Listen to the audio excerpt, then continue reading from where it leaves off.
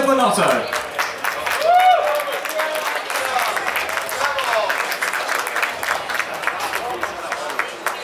Mattia, welcome. It was an interesting qualifying. We thought it was going to be wet, then it was very much dry. And we thought we were definitely on for a 1-2, and the Mercedes came in there and snuck it in. What's your take on it all? It has been a difficult quali, no doubt. I think it was difficult because track conditions were changing continuously compared to yesterday. FP2 dry conditions, the track was 20 degrees cooler more or less, so quite a different track compared to yesterday.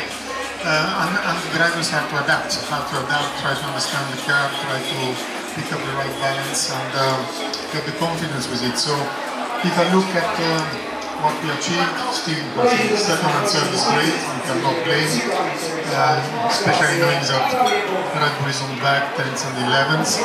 But I think we got the potential to do more today. So if I look at the ideal lap time, the best sectors are all the one of Carlos, sector 1, 2 and 3, the best one are Carlos. So it was a matter of putting the lap together, but it was not obvious today as well.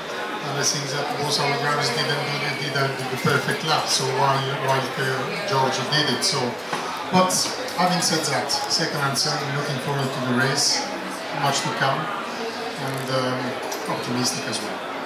Now, it's been a bit of an interesting one. We've obviously been strong since yesterday. We had the pace. Red Bull saying they were hoping for rain in quali because they think we just can't match the pace of Ferrari. Mercedes never really came too much into that conversation. So for the race, do you think that George has got a really big target on his back and it will be a straightforward affair for us?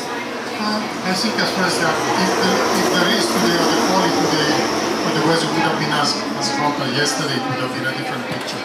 So the fact that it was cooler changed completely the balance between the teams. I think the ones that were suffering more, let me see, have a great today with cooler conditions, also one more grip and could cope with it. So that was the case, but tomorrow it will be another day, it will be sunny. It will not be as hot as yesterday, but certainly a different challenge. And I know that our drivers will put it all together, being aggressive at the start, and then hoping for the race state. We certainly hope so. Now, let's have a summary from you about halfway through the season. We're about to go into the summer break. In summary, what do you think of the first half of that season, and what are you looking forward to most, and what's the target for the second part? I think we need to split it. If you look at how much we are competitive, we can be very happy because we have been race 1, we have been race 12, showing that we got till today the best car. After that, we know all the other competitors and teams are pushing very hard on the block, and so knowing that the car has maintained the lead in terms of performance, even if it's very tight, it's great because it's showing that the team is doing a good job. And overall, I think we got today certainly a good chance always to go pushing the track and try to win. So I think that's very much positive. If you look at the number of victories, certainly it's not reflecting our true potential. So there are at least 4 or 5 races that we could have won and we didn't for whatever other reasons, and that were leading, we had an issue or another. And today we, instead of 4 victories, it could have been 9, and it would have been a completely different picture. But what's more important, I think, is the potential, because I also prefer having the potential, and at some stage I'm pretty sure everything will come together.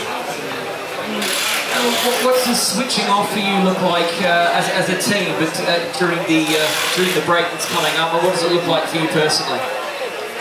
I think the entire team is very tired right now. It has been a long mid-season with a lot of races back to back.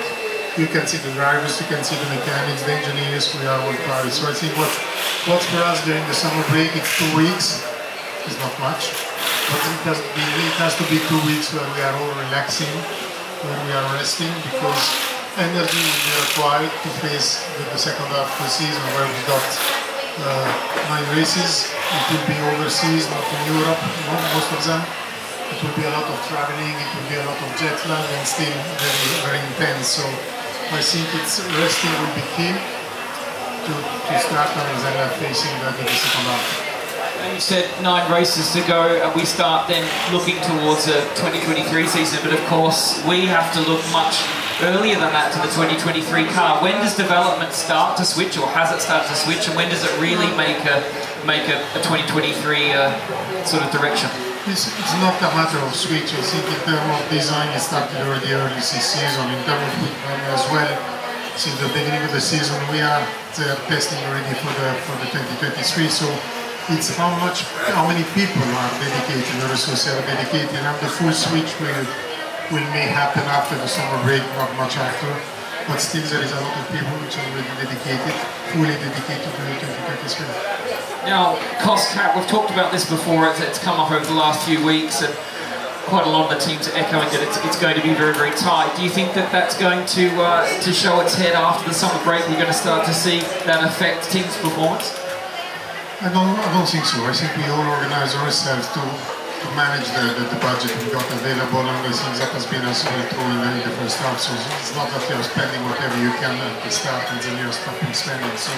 So we've got programs and plans, and you need to cope with them.